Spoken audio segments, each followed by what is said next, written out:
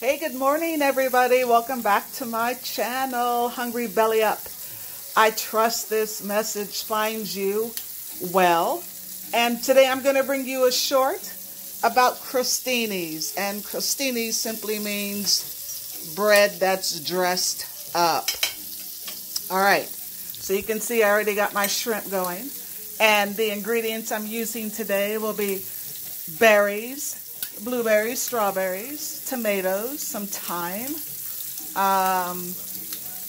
This is parsley, pepper, Kalamata olives, cucumber, radish, mint, microgreens, my favorite, cilantro, red onion, goat cheese, mozzarella cheese, avocado, and lime. This blueberry compote I made this morning. Simple syrup blueberries, cook till they burst, take them off as they thicken. It's time for me to turn my shrimp over. That looks really good. As usually I'm coming to you prepared in the process and pretty much ready to go. So I'm going to turn the stove off because my shrimp are basically done. They're translucent. I don't want them to be rubbery whatsoever. I'm going to take these ingredients and also make a simple guacamole out of it as well. And this stuff is really good. You can use this to make your dinner, appetizers.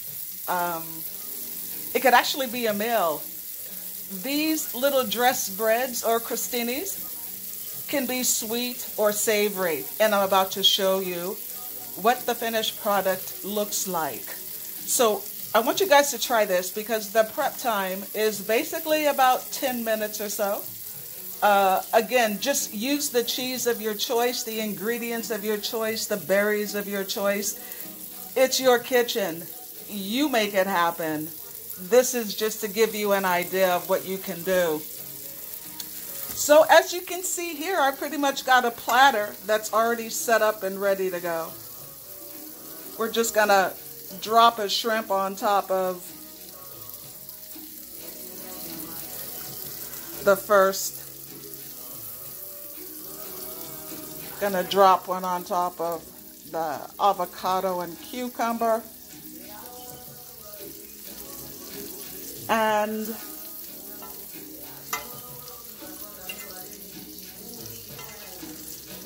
we're going to drop on top of this crostini with avocado. So we've got mozzarella with cucumber, radish, and Kalamata olive. We've got a cucumber guacamole spicy shrimp. A goat cheese, cucumber, tomato with parsley. These happen to be on whole wheat toast. The shrimp and guacamole with tomato. Goat cheese with the blueberry compote. This one is simply mozzarella, Kalamata, and chive.